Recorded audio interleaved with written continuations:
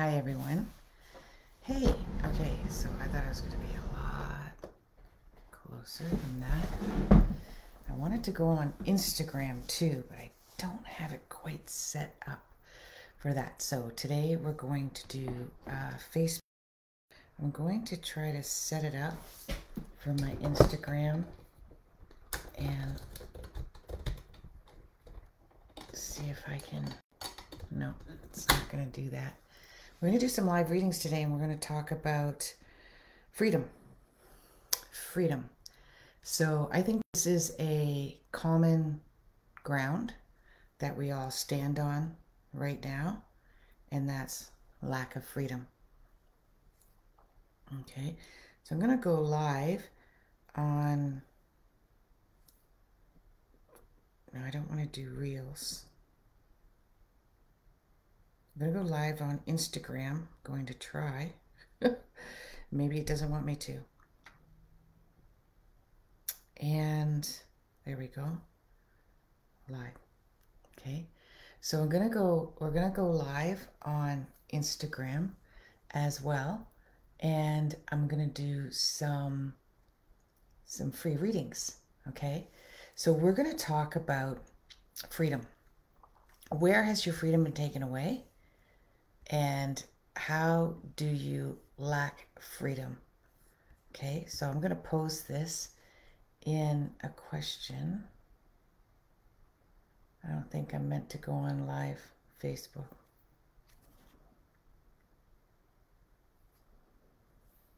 Or Instagram, because it's not allowing me to. So we're going to try one more time. Hi, Amy. I'm going to go live. There we go. Sorry, there was an error. So I guess I'm not supposed to go live on Instagram. So screw that. It's one of those days. Okay, so do you feel I don't have freedom to be on Instagram? Do you feel a lack of freedom in your life right now? Question mark. Yes or no? I'm putting up a poll right now. Or maybe. And where is that? Where's that lack of freedom for you? Where's that coming for you? Freedom, free-dom. Now, I love to know the origin of words, right? And to me, the origin of freedom is a kingdom in which we are free. A kingdom in which we are free, right? So it is actually Old English, and it's derived from liberty and free will, right? The Latin origin is liberty, especially freedom, and the Greeks indicated a condition of independence, unlike a slave. So living in a kingdom of freedom. Now, we have been indoctrined with a dogmatic temporary state of affairs that are very unprecedented, as they keep telling us, in this day and age.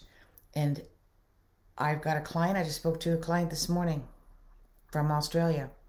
And the first thing they're doing as soon as it opens up is they're hightailing it out of there. These are difficult times. And some of us, it's around our career, it's around our job, it's second guessing where our happiness lies.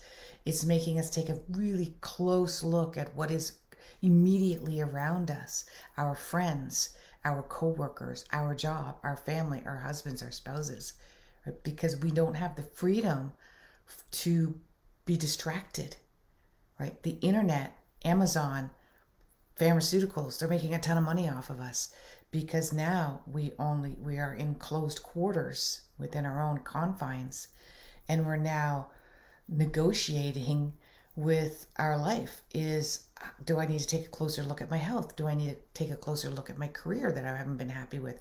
Do I need to take a closer look at my relationship, which I've been a workaholic and distracted from taking a keen inside look at what's going on with myself within relationship to my partner, to my parents, as a parent, as myself. And am I happy with this? Right? So some of you may be disconnected or detached from that and not realizing that there's that deep layer to looking at life. And that's what I love about working with astrology. And that's what I was working with my client on this morning is his dream is to own his own business.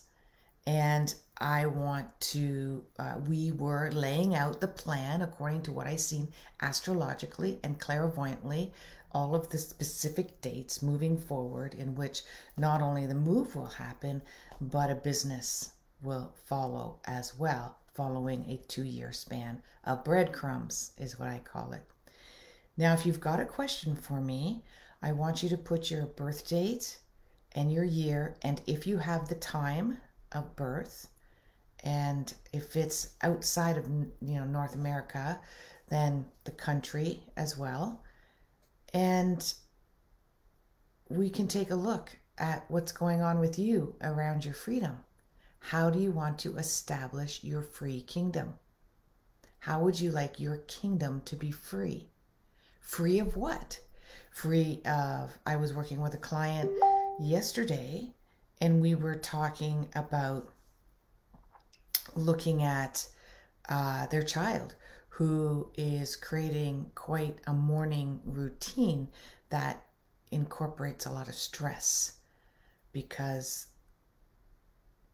that child wants the freedom to do things on their own time schedule, which is not the time schedule of the school or mom's work, right? And mom wants the freedom to not have to go to bed every night knowing that in the next morning she's going to wake up to this nasty, argumentative routine. And so implementing skill sets according to that child's personality is what's going to enable them to have a better morning routine, right? Freedom from stress for both of them, right? As a child, when I do readings for children, they are just exercising their right to be me. I'm free to be me, and I'm exercising that right? I'm not a patient person. I'm not someone who wants to sit in the confines of structure, the school structure, my parents' structure. I'm autonomous, and I don't obediently listen to those who are authoritarian over me. I am a freedom-loving, go at my own pace, beat up my own drum kind of little soul. And these children are very hard to discipline because they don't rise to any threat of disciplinary action. All it does is give them more of an opportunity to instill more freedom, which means saying no to the disciplinary, having the freedom to say no to the disciplinary action that's trying to get them to do what the parent wants them to do. Okay? Now, with that being said, the other thing that we look at is the planet Uranus. Now, globally, the planet Uranus is in what's called, it's around 9 to 10 degrees of Taurus right now. And what this is doing is helping us take a look at our financial affairs on a global level. We want financial freedom and individuality and independence on a global level. So if you find yourself, which I experienced with my hubby this morning, if you find yourself taking a look at where's my money, where is it going, how is it being spent, where is my money, where are my taxes going, who do I want to vote for because of my where I want our financial state to be in on a global level according to the country or the area or the province, etc., that you live in, right? And right now, it's in, I just want to confirm, I'm pretty sure it's in, yeah, it's in retrograde. And it's in retrograde until February. Okay. So in February, around, let's see, doodly doo. Well, it's mid-January, but it'll go back to its shadow in the end of February. So we're going to expect quite a bit of intensity around finances with big corporations being accountable for that very sudden, unexpected, very unprecedented, but favorable. Okay. Now, the one thing is that Uranus is not comfortable in the sign of Taurus. Taurus is earth, Uranus is air. Uranus wants freedom about what we are usually grounded with, which is financial security. Financial security, there's nothing in the words, two words, financial security, that has the energy of freedom. Finances, so for instance, like my client this morning I was talking to, wants to be self-employed, asked if he was going to be a millionaire or a billionaire. And my answer was, not unless you're going to change your approach to your work ethics, which is a very hardworking, autonomous, grounded, solid person, which can turn into a workaholic when you make your own living.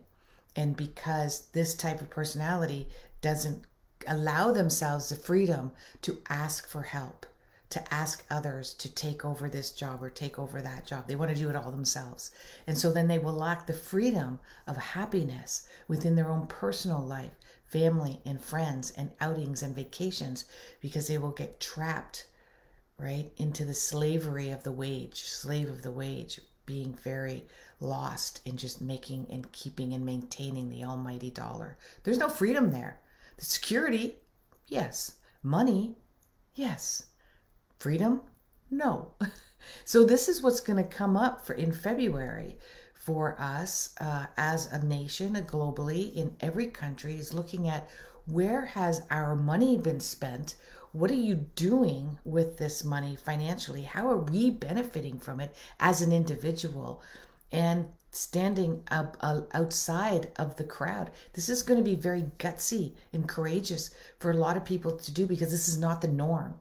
And people want to feel safe and secure with the old traditional way. But the money system is going to start changing. It's starting to change right now and you don't even know it, right? You're going to have less freedom with what you do with your money, right? And that's going to become news in January and February, right? So either I'm not seeing any questions popping up. I'm going to look at my other feed here. Or, yeah, there's nobody really engaging today. So I'm going to end this now early. And if you've got some questions, because you're watching this later, you can put them in the comments and I'll do my best to answer whatever I can. But what I would like you to answer is, where do you feel that your freedom is you're taking the back seat to your freedom? You're not in the driver's seat, right? Where are you taking the back seat of your freedom? Is it in your marriage? Is it in your job? Is it with your parents? Is it in your relationship with a sibling, a neighbor? Is it your home? Is it your mortgage? Are you financially enslaved? Right? How is this affecting you? And then that's the primary. And then the secondary behind that is, what are your value systems?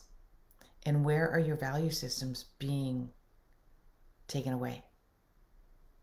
Right? How are your value systems being taken away? And then how can you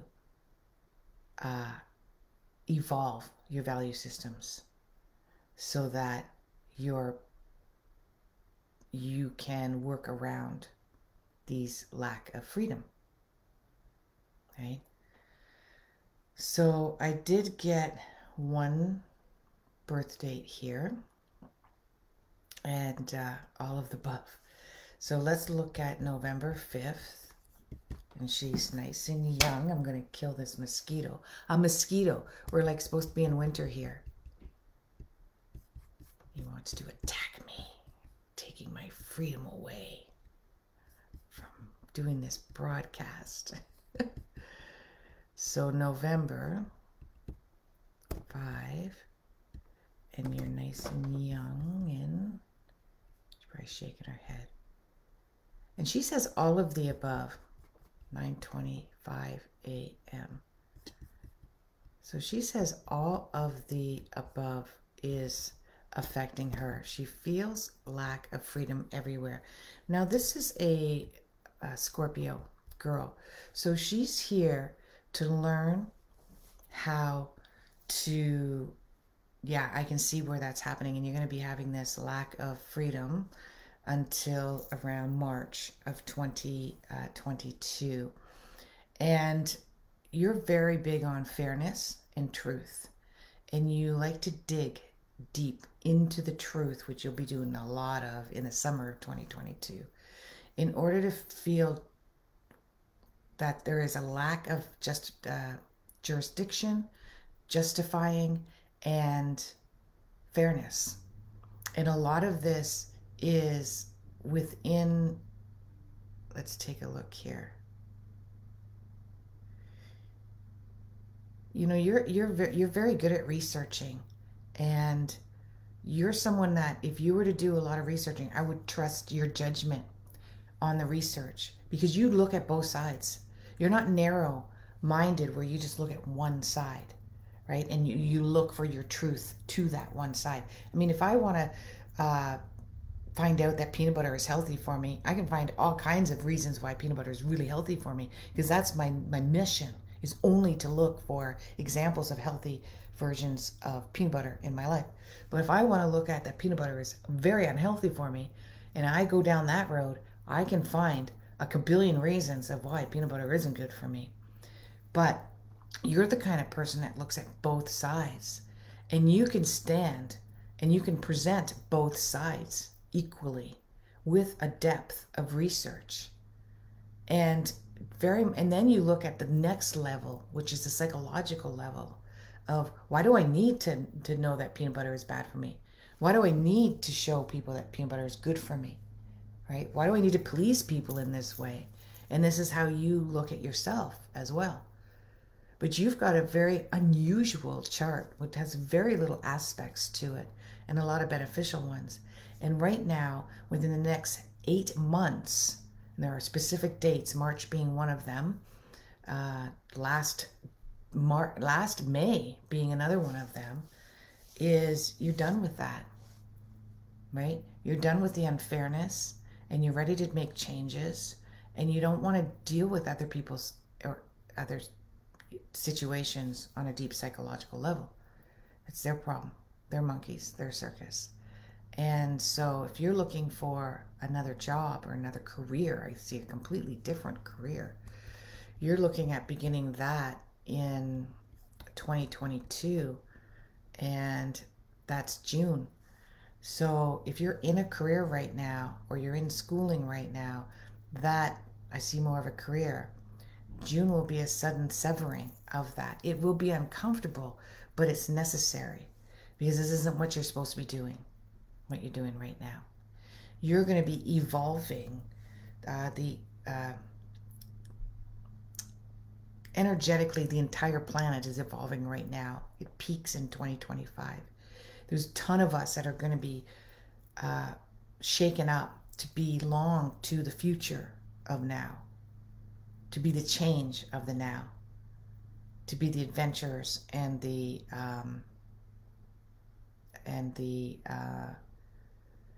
progressive of the now, right? One thing about impermanent, the only thing permanent in life is impermanence. and we're shifting and we're changing, and a lot of people are kicking and screaming through these shifts and changes, and they got blinders on, but you're not one of them. So you're going to be part of that shift and that change. So is it uncomfortable right now while we're being squeezed through this black hole of unknown? Yes. Are you going to be in a much better place? Yeah, you were born to be in that place. Now, when you speak your truth, people don't like you. People are uncomfortable with you, right?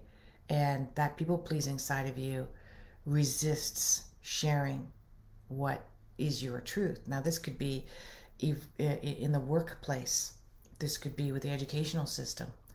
There's all kinds of areas in which this can happen in your life. I'm seeing a lot of workplace educational system. So I would love your feedback on that, Amy. And no question in particular. So we're focusing on freedom. And so you want the freedom of sharing the injustice of the truth. That's you, Amy. And that's what you're here to do. That's your mission in this lifetime. And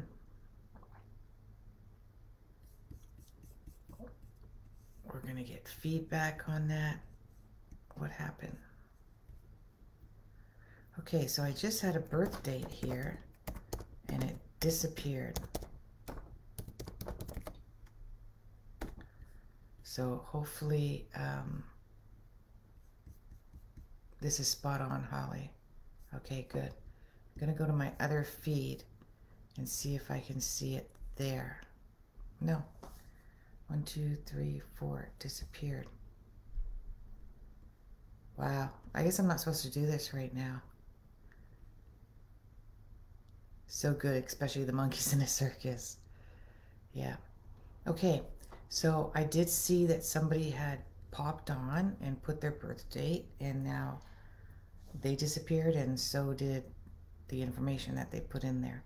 So again, if you can add this later, I will do my best to answer later on. Probably this is not a great time, Sunday morning in a lot of different places, and we will resume again, hopefully tomorrow, if not later today. We'll see. Yeah, I can see your comments, Amy. The other one disappeared. Okay, thank you, everyone. Freedom. Namaste.